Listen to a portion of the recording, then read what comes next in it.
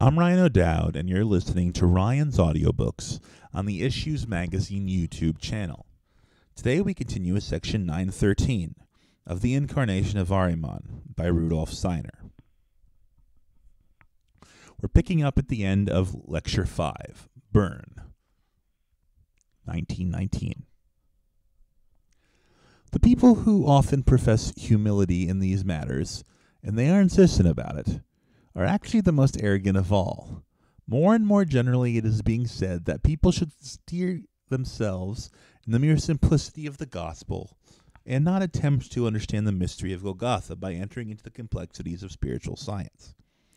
Those who feign unpretentiousness in the study of the Gospels are the most arrogant of all, for they despise the honest search for knowledge demanded in spiritual science. So arrogant are they that they believe the highest revelation of the spiritual world can be garnered without effort, simply through a naive approach to the Gospels. What claims to be humble or simple today is often supreme arrogance, particularly as found in sects and religious confessions. It must be remembered that the Gospels came into existence at a time when Luciferic wisdom still survived. In the first centuries of Christendom, people's understanding of the Gospels was quite different from what it came to be in later times. Today's people who cannot gain deeper understanding through spiritual science merely pretend to understand the Gospels. In reality, they have no idea even of the original meaning of the words, for the translations that have been made into different languages are not faithful reproductions of the Gospels. Often they are scarcely even a shadow of the original meaning of the words in which the Gospels were composed. Real understanding of the intervention of the Christ being in earthly evolution is possible today only through the spiritual science. Those who want to study or actually to study the Gospels through a simple and naive approach cannot come to any inner realization of the Christ being as he truly is, but only to an illusory being, or at very most a vision or hallucination of the Christ being. No real connection with the Christ impulse can be achieved today merely through reading of the Gospels, but only a hallucinatory picture of the Christ. Hence the prevalence of the theological view that the Christ was not present in the man Jesus of Nazareth, who was simply a historical figure like Socrates or Plato or others. Although possibly more exalted, the simple man of Nazareth is an ideal even to theologians, and very few of them indeed can make anything of an event like Paul's vision at the gate of Damascus, because without the deepened knowledge yielded by spiritual science, the Gospels can give rise only to a hallucination of the Christ, not to a vision of the real Christ. And so Paul's vision at Damascus is also regarded as a hallucination. Deeper understanding of the Gospels in the light of spiritual science is essential today. Ahriman will make utmost use of the apathy that takes hold of people who are content to live merely within the safe confines of creeds and denominations, in order to achieve his goal. His intention is for his incarnation to catch people unawares. And those who believe that they are being most truly Christian by rejecting any development of the conception of the Christ mystery are, in their arrogance, the ones who do most to promote Ahriman's aims. The denominations and sects are positively spheres of encouragement, breeding grounds for Ahriman. It's futile to gloss these things over with illusions, just as the materialistic attitude rejecting the spiritual altogether and contending that the human being is a product of what people eat and drink furthers Ahriman's aims, so are these aims furthered by the stubborn rejection of everything spiritual and adherence to a literal, simple conception of the Gospels. You see, to prevent individual Gospels from unduly circumscribing the human mind, the event of Golgotha is described in the Gospels from four seemingly contradictory sides. Only a little reflection will show that this is a protection to safeguard against too literal a conception. In sects, however, where one gospel only is taken at the basis of doctrine, and such sects are quite numerous, pitfalls, stupefaction, and hallucination are generated. In their day, the Gospels were given as a necessary counterweight to Luciferic gnosis. But if no attempt is made to develop understanding of their content, the aims of Ahriman are furthered, not the progress of humankind. In the absolute sense, neither is good in itself, but is always good or bad, according to the use to which it's put.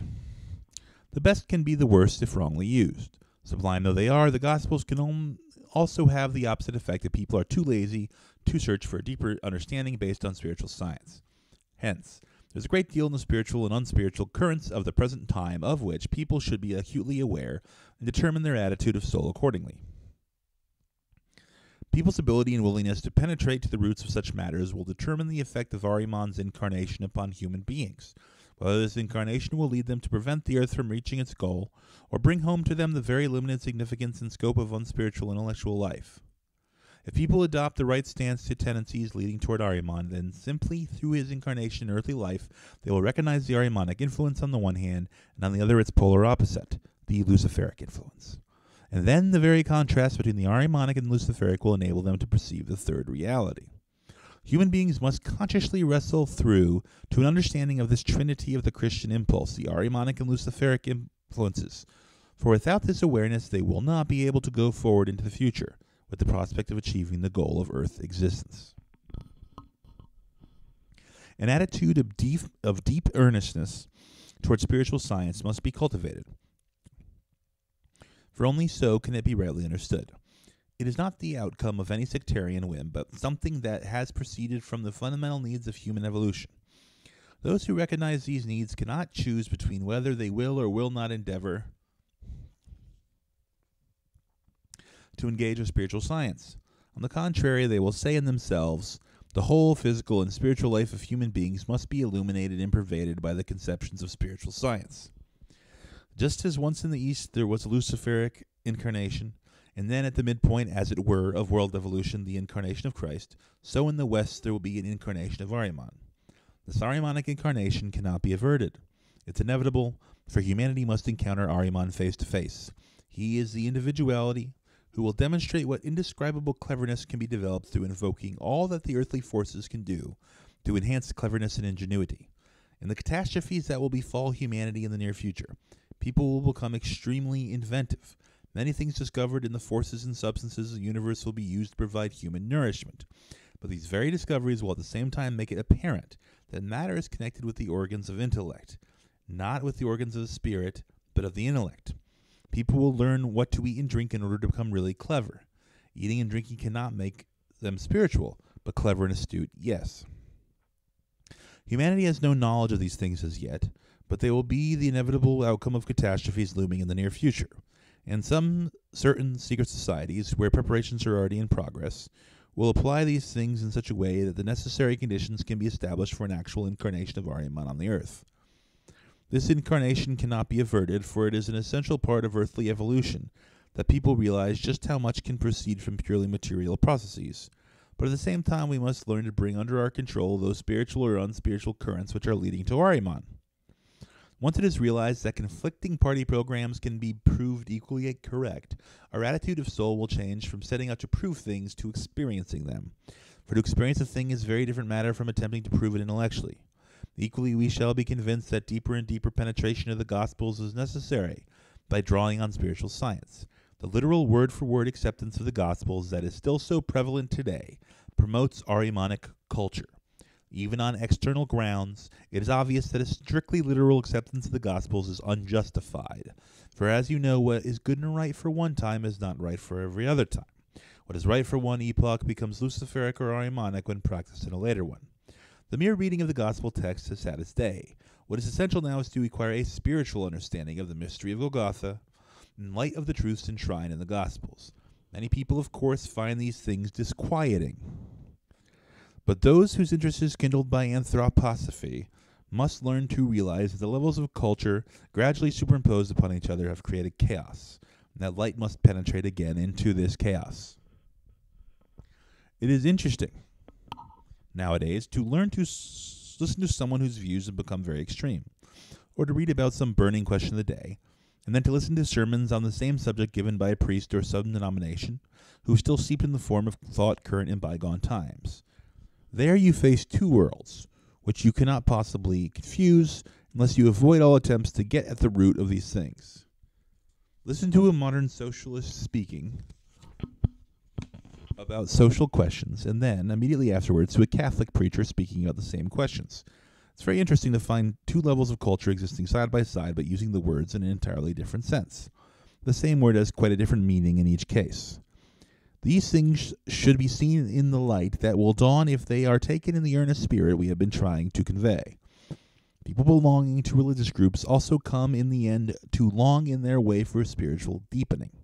It is by no means without significance that a man as eminently spiritual as Cardinal Newman, ardent Catholic though he was, should say as his investiture in Rome that he could see no salvation for Christianity other than a new revelation. However, he did not have the courage to take the new spiritual revelation seriously, and so it is with many others. You can read countless treatises today about what is needed in society. Another book has recently appeared, Socialism by Robert Wilbrandt, the son of a poet. In it, the social questions discussed based on accurate and detailed knowledge. And finally, the author states that without the spirit nothing is achieved, that actual events show how necessary is the spirit. Yes, but what does such a man really achieve? He gets as far as uttering the word spirit, the abstract word spirit, but he refuses to accept, and indeed he rejects, anything that endeavors to make the spirit really take effect. It is essential to realize that indulging in abstractions, however loud the cry for the spirit, is not yet spiritual, not yet spirit. Vague, abstract chattering of the spirit must never be confused with an active search for the content of the spiritual world pursued in anthroposophical science.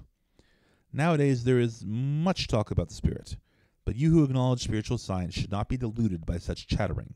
You should perceive the difference between it and descriptions of the spiritual world attempted in Anthroposophy, where the spiritual world is described as objectively as the physical world. You should probe into these differences, reminding yourselves repeatedly that abstract talk of the spirit is a distraction from sincere striving for the spirit, and that by their very talk, people are actually distancing themselves from the spirit. Purely intellectual allusion to the spirit leads nowhere. What then is intelligence? What is the content of our human intelligence? I can best explain this in the following way. Imagine, and this will be better understood by the many ladies present, imagine yourself standing in front of the mirror and looking into it. The picture presented to you by the mirror is you, but it is no reality at all. It is nothing but a reflection. All the intelligence within your soul, all the intellectual content is only a mirror image. It has no reality. And just as your reflected image is called into existence through the mirror, so what mirrors itself as intelligence is called into existence through the physical apparatus of your body, through the brain. You are intelligent only because your body is there. And as little as you can touch yourself by stretching your hand toward your reflected image, as little as you can lay hold of the spirit if you turn only to the intellectual, for the spirit is not there. What is grasped through the intellect, ingenious as it may be, never contains the spirit itself, but only a picture of the spirit. You cannot truly experience the spirit if you get no further than mere intelligence. The reason why intelligence is so seductive is that it yields a picture, a reflected picture of the spirit, but not the spirit itself.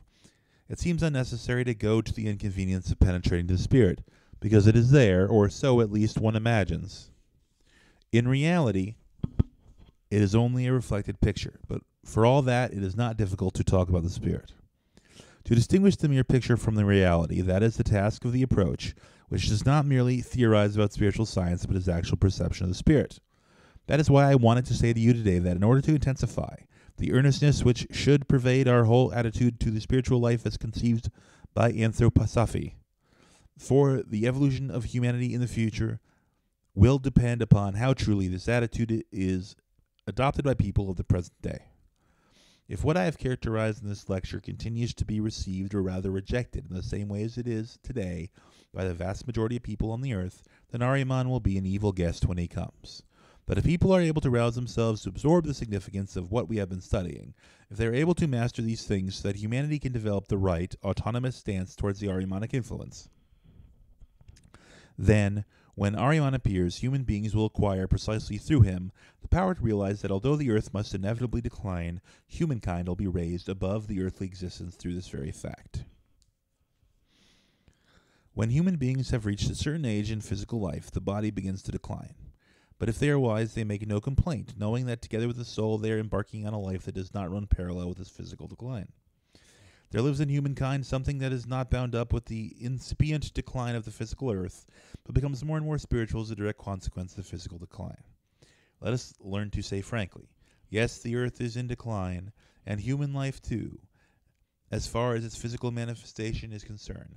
But just because it is so, let us muster the strength to who draw into our civilization that element which, springing from humankind itself, will live on when the earth declines as the immortal fruit of earth evolution.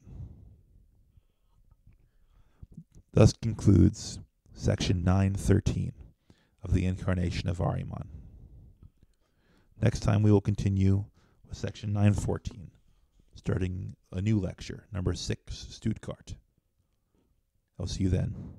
Alam.